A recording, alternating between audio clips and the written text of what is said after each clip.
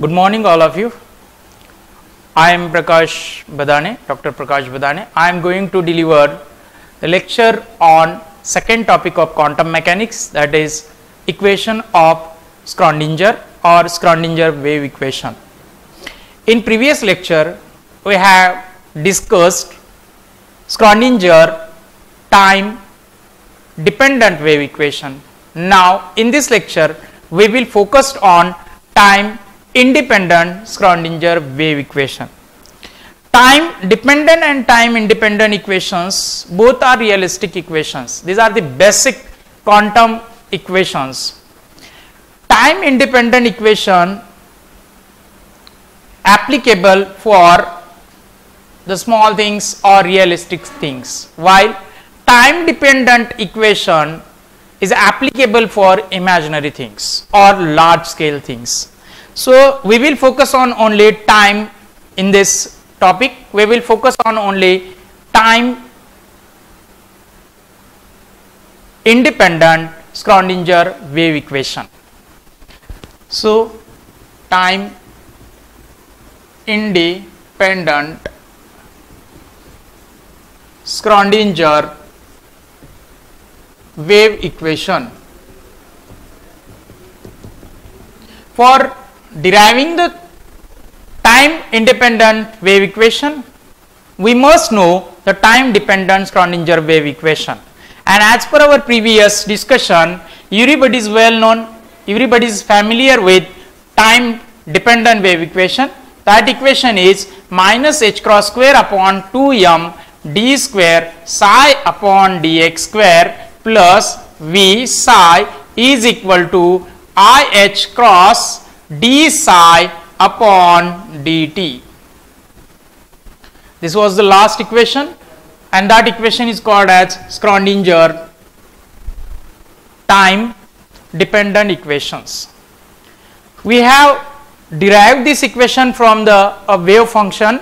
That wave function was psi is the x and function of t, which is equal to a e raised to I inside the bracket kx minus omega t. Equation number 2. In this wave function, size depends on x as well as size depends on t, but we want only the condition, that condition consists size depends on x but it does not depends on t. So we can write the equation 2 like this way: psi is the function of x is equal to a e raised to I kx minus omega t is there. So we can't consider omega t because wave phase depends on t. So t parameter is 0. So omega into 0, this is equal to 0. So finally the equation becomes 3, which is psi is the function of x is equal to a e raised to I kx. But we know that k is equal to p upon h cross. So we can write here psi is the function of x into a e raised to I upon h cross into px. Equation number 4. Say we can put here the value of k, which is p upon h cross. We had already derived this relation for k in a previous topic, so we can use directly that value here. So finally psi x is equal to a e raised to I h cross px. Equation number 4. Differentiate this equation with respect to x. So d psi upon dx. Why with respect to x? Because it depends on only x.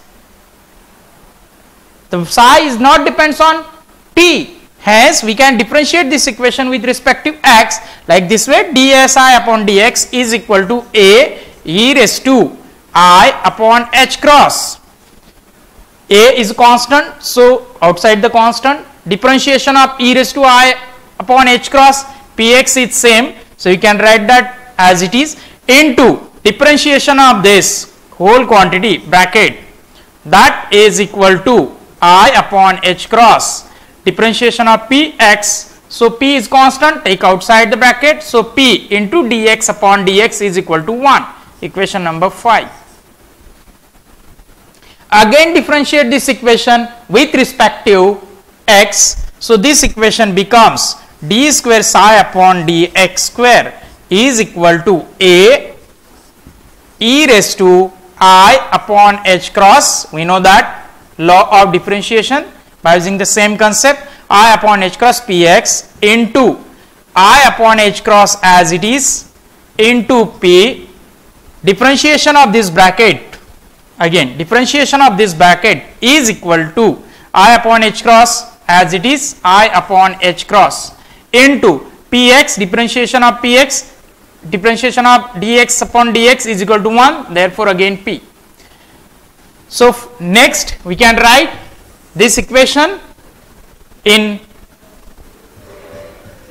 this way, d square psi upon dx square is equal to a e raised to I upon h cross px. This value is equivalent to the equation of 4. So we can write there psi of x into I square, h cross into h cross square, p into p square. Hence I square upon h cross square into p square. Therefore d square psi upon dx square is equal to I square is minus 1, so minus p square upon h cross square into psi x. In terms of p square psi, we can write p square psi is equal to minus h cross square on this side, so minus h cross square into d square psi upon dx square. This is equation number 6. This equation is a equation for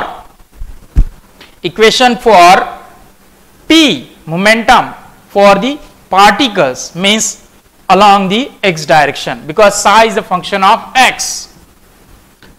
Now as per the total energy relation, we know that total energy relation E is equal to kinetic energy p square upon twice m plus potential energy.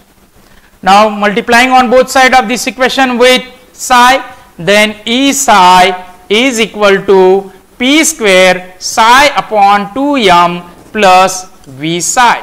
Equation number 7. In equation number 7, p square psi is equal to, as per our previous derivation, we know that minus h cross square d square psi upon dx square. Put this value of equation 6 in equation number 7. Then equation number 7 becomes E psi is the function of x is equal to p square psi is minus h cross square d square psi upon dx square. Hence minus h cross square upon 2m as it is, d square psi is the function of x upon dx square plus v is the function of psi x. Observe this equation carefully. Equation number 8. Observe this equation. In this equation, psi is the only function of x. In this side, psi is also function of x. Psi is a function of x, means there is no t term exist. If there is no t term, means this equation is totally directional dependent and time independent, because in this equation there is no term for t. So we can locate, we can describe the probable position of the subatomic particles in a particular direction without applying the time factor. Means we can measure the values of or the position of the probable position of the electron in a particular direction. Simultaneously we can also measure the available energy levels for that electrons, that subatomic particles in the x direction. So this last one equation is called as time independent Schrodinger wave equation, because it describes position dependent, direction dependent nature and time free nature of the propagation of subatomic particles, atomic particles or material wave in the particular direction. Similarly, same equation we can write in 3-dimensional term also, that is d square psi upon dx square plus d square psi upon dy square plus d square psi upon dz square, and at the end the equation like this way, minus h cross square twice m del square psi plus v psi is equal to e psi, where psi is the function of x, y and z. So this last one equation is called as Schrödinger time independent wave equation in three-dimensional way. So at this point we learn two concepts. First is time dependent and second is time independent Schrödinger wave equation. Now the next point is that what are the applications of these equations. So by using this equation we can calculate the eigenvalues and eigenfunction for different cases, like free particle, particle in a box, particle in a well, particle in one-dimensional well, particle in a three-dimensional well, particle in a Pinne model, particles in a tunnel, and so on. So these equations are very important for calculating the different values of energies with respect to the functions. Let us describe one applications of Schrödinger wave equation here in detail. That application is Schrödinger equations is useful for calculating the eigenvalues for the particle in an infinity well in one-dimensional or one-dimensional infinite well. One-dimensional infinite well like this way we can represent here. If x is equal to 0 is the starting point of that well and x is equal to L is the end point of that well. This well having the infinite height, it has the infinite height. Due to that the electron cannot or subatomic particles cannot jump from outside. So the electron can be available inside the well. If this is the electron available inside the well, then from this nature of the diagram we can write here three body conditions, and that are called as boundary conditions for the particle which is trapped inside the infinite height well. So electron is trapped inside the well, height is infinite, means the existence of this electron outside the well is equal to 0. Existence of this electron outside the well on this side is also 0, means electron can move in between x to xl. Here no time parameter we applied for the calculating the system, therefore we can call time independent Schrödinger wave equation, and that time independent Schrödinger wave equation is minus h cross square upon 2m d square psi upon dx square plus v psi is equal to e psi, where psi is the function of x. It depends on only one direction because it is the one dimensional system. So this equation is useful for the calculating the eigenvalues of the electron which is trapped in a well. Here we can write three conditions. First condition, if the electron is trapped inside the well, means it can't jump outside the well, it can move from x to xl, therefore the potential energy of this electron cannot change. So for our purpose we will assume the potential energy of the electron is equal to 0. If the potential energy is equal to 0, where in between the well, means if the particle in the range of x is greater than 0 and x is less than or equal to 0. So first condition is, we can write here x is equal to or greater than 0 and x is less than or equal to L. In between this range the value of potential energy V is equal to 0. Now equation 1 becomes, for this condition, this is the first boundary condition, equation 1 becomes minus h cross square upon 2m into d square psi upon dx square plus V is equal to 0 means 0 into psi is equal to E psi. Therefore, this equation finally minus h cross square upon 2m d square psi upon dx square is equal to E psi. This is the differential equation. We can rearrange this equation again like this way. D square psi upon dx square is equal to minus 2m upon h cross square E psi. This whole value is equal to the sum constant, and that constant is equal to k square. So this equation becomes d square psi upon dx square is equal to k square psi, where k square is equal to minus 2m upon h cross square into E. So k square psi. Finally, d square psi upon dx square minus k square psi is equal to 0. Equation number 2. See, in this equation, psi is the function of x.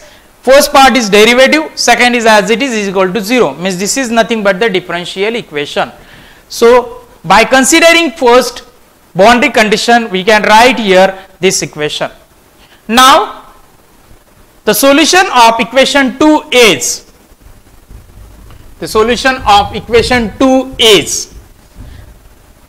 psi is the function of x is equal to a sin kx plus b sin cos kx. By using the mathematical tool, we can find the value of solution of this equation, differential equation, and that solution is psi of x is equal to a sin kx plus b cos kx, where a and b are the constants. So by using the first boundary condition, we got the relation, we got the solution of this differential equation. Now second, from the diagram we can write the second boundary condition, x is equal to 0. Observe this diagram. If x is equal to 0, then at the wall there is no chance to exit the electron or exist the electron. Therefore the value of potential energy on the wall or outside the wall is equal to infinity. If there is no electrons, means the wave function at the wall is equal to 0. Similarly, x is equal to L. If x is equal to L, again at that point the value of potential is equal to infinity, and hence the wave function value is equal to 0, because there is no existence of electron, hence there is no wave function, because wave function represent the existence or actual probable location of the electron. There is no electron means probability of finding the electron over the wall is equal to 0. Means here we can write two boundary condition, x is equal to x is equal to 0, and second one is x is equal to L. X is equal to 0, first boundary condition. At x is equal to 0, we know that psi is equal to 0. Now from the equation number 3, we can write the equation number 3 for this condition.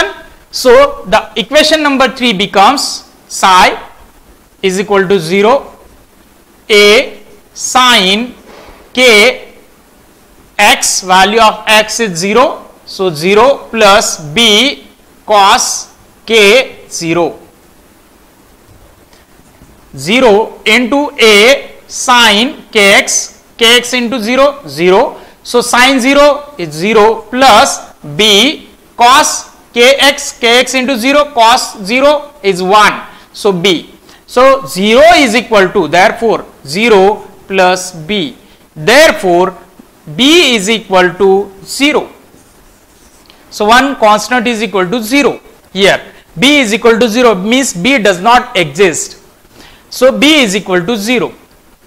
So from the condition second x is equal to 0, boundary condition x is equal to 0, we got the value of B is equal to 0. Now by putting the value of boundary condition x is equal to L, the equation 3 becomes psi is equal to 0.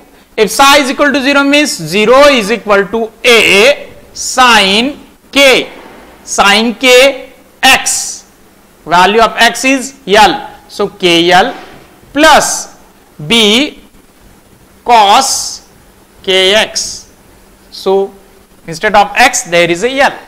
But from this equation, equation number 4, we know that the value of B is equal to 0, hence this equation becomes 0 is equal to A sin KL plus value of B is equal to 0, 0 into cos KL, 0. Therefore, A sin KL finally is equal to 0. This is equation number 5. See, in this equation, A is a constant. As per our discussion, A and B are constant. If B is equal to 0, then A is not equal to 0. B is equal to 0, then A is not equal to 0. Means A is not equal to 0 means this equation A is not 0. So which term is 0? Sin KL is equal to 0. Here K is not 0, L is not 0 means whole sign must be 0, not this KL is equal to 0. Therefore, we know that sign of 0, we can't use 0, here we can use pi is equal to 0. Sin 2 pi is equal to 0, sin 3 pi is equal to 0, sin 4 pi is equal to 0, hence finally sin n pi is equal to 0. Compare equation 5 with this new equation, then we can write KL is equal to n pi. Equation number 6. But we know that K square is equal to minus 2me upon h cross square. Put this value in this equation. So we can't directly put here. Take the square on both sides of equation 6. So K square L square is equal to n square pi square. We know that K square is equal to minus 2me upon h cross square into L square. Sorry, not a minus, plus sign is there. 2me upon h cross square into L square is equal to n square pi square. Next, we can write here in terms of E, the same equation. E is equal to h cross square on this side, h cross square n square pi square upon this 2m L square, 2m L square. But we know that h cross is equal to h upon 2 pi. Therefore, h cross square is equal to h square upon 4 pi square. Put this value in this equation, then this equation is called as E. Finally, E is equal to h square n square pi square upon 4 into 2 8 m L square into pi square. Pi square get cancelled. Finally, E is equal to h square n square upon 8 m L square. This equation gives us the available energy level for the electron in this well. Therefore, this equation is called as eigen wave equation or eigen energy equation in the particle trapped in a box. So, thanks.